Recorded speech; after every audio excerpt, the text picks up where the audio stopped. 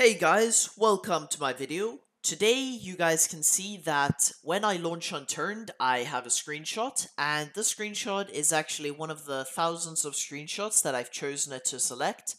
And today I'm going to teach you guys how to get your Unturned loading screen to be a screenshot as well. So what you're going to want to do is you're going to want to go to Unturned, click Browse Local Files, and you're going to want to open up this that says Screenshots. Once you open it up, you should see some unturned screenshots, and these are the generic loading ones. What you can do is you can drag these out, keep them just in case you need them later and you mess up something, and drag in a new screenshot. So this is just a picture of me destroying a car. And now all you need to do is just close this and launch Unturned, and it should work. So as you guys can see, we have the mountain core, I'm launching Unturned, and it's me destroying the car. Hope you guys enjoyed the video, have a good day, and bye.